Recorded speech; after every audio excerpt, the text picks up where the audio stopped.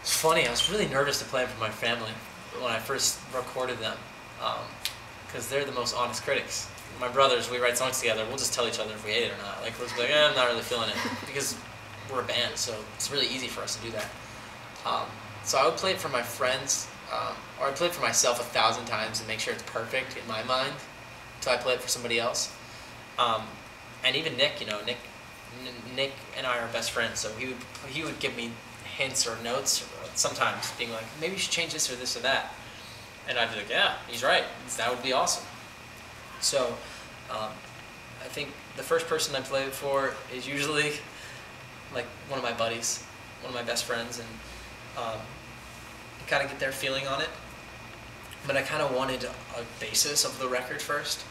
I wanted to build something that I was proud of first before I had other people listen to it, because I kind of was sheltered for a while with it. I didn't want people to hear it, because I was trying to go through like an evolving stage musically. Because if you read articles from 2 years ago, or a year ago, it talks about how I wanted to go to this Michael Bublé route. And I love Michael Bublé, I think he's fantastic. But for me, as a performer, I'm a little bit more energetic on stage. I'm sure you guys know I love running around, jumping off stage and stuff, and that's just how I am all the time on stage anyway.